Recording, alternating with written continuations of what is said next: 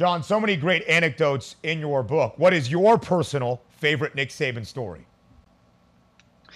There's a few. One of my favorites, just because I think it speaks to how committed this guy is.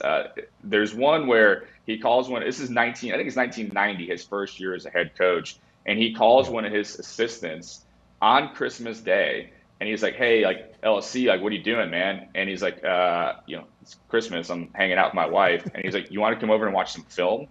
And he's like, "No, it's Christmas. Like, I'm not coming over to your house to watch some film." But he's like, "Why not, man? Like, why don't you want to come over?" Like, and he was serious. Like, that's how like locked in Yeah. he was in that moment. And so I think in that same chapter, related to that, one of the guys who worked at Alabama told me that, like, with Saban, like, he obviously puts in long hours, and you don't want to leave before the boss leaves. You don't want to leave before Greg Sussman leaves, right? And so Oh, what for would sure. happen is he'd be late, he'd be working late, but then he had a side door he could go out. And so he might leave at 8 o'clock and they're still there until 10 p.m. They don't realize he left. And so this one guy told me he started bribing the custodian to only clean one area of the building that Saban would have to walk past. And then he would tell him, "Hey, Saban's gone. You guys can all leave," which I thought was just hilarious.